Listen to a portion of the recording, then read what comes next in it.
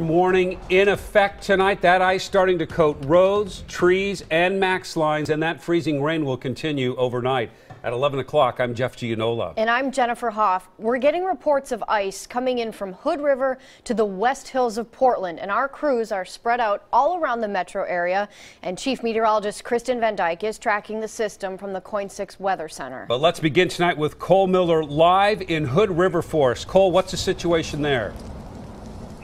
Well, Jeff, Jennifer, good evening. We're still seeing these frozen pellets, this frozen rainfall from the sky, and it is just covering the roadways out here. Now, I-84 behind me, it remains open tonight at this 11 o'clock hour. No closures to report to you. Now, things, though, are moving very slowly along there. We've seen cars and trucks just crawling from here to, say, Cascade Locks. Now, first it was the wind ripping through the gorge, then the rain, and then it was the freezing rain.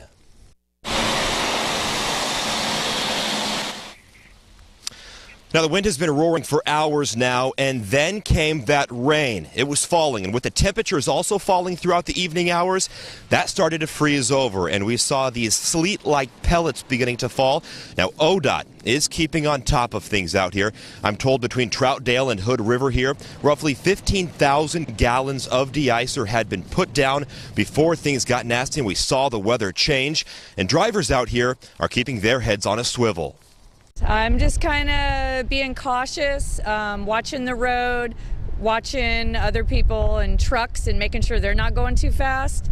And I'm going to keep calling the ODOT and checking on the road conditions. Now, as soon as the weather began to take a turn, not a whole lot of cars or trucks out on the freeway. It really has slowed down. Now, we'll come out back to a live picture here. You're looking west of Hood River, a very bare and empty, sleet-covered I-84. Very bare. Again, no cars coming this way. Now, again, I-84 remains open at this time, even though not a whole lot of traffic. But west of here, Corbett Hill Road, it has been closed due to ice. And Corbett schools, they've also been called off for tomorrow because of the weather we're seeing out here. Live tonight in Hood River, Cole Miller, Coin 6 News. All right, Cole. Now, we thought maybe this ice would just stick to the gorge, but in the last hour here in the Portland area, ice is starting to stick to some trees and power lines in some of the higher elevations. In fact, we just got word a tree came down on Northwest Skyline at Thompson, and that caused a car crash and has knocked out power to more than 5,000 people. The ice is also causing major delays on the MAX lines. Our Tim Becker is live at the Gateway Transit Center. Tim? Yeah, you know, the drive out here, the roads were pretty much just wet. They felt safe, but once you got out here, there was a thin layer of ice on just about everything, and that was enough to cause major delays for all the MAX trains that roll through here. There's enough of that east wind blowing down through here to freeze up the rain as it falls onto things like trees, power lines, street signs, icicles forming all over the place, and that includes the overhead lines at the MAX station here at Gateway.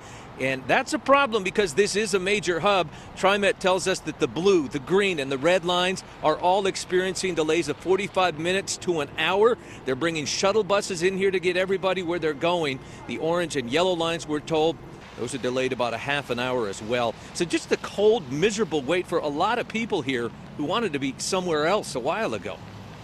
How long have you been here now? Just about an hour and a half. Hour and a half. Standing out in the cold most of the time? Yeah. Just sitting here waiting for whatever bus I could get to get where I'm going. Bristol Feeder bus right here, folks. This bus is headed towards downtown. Everybody has to stay on board if you want to go downtown. I'm just picking up.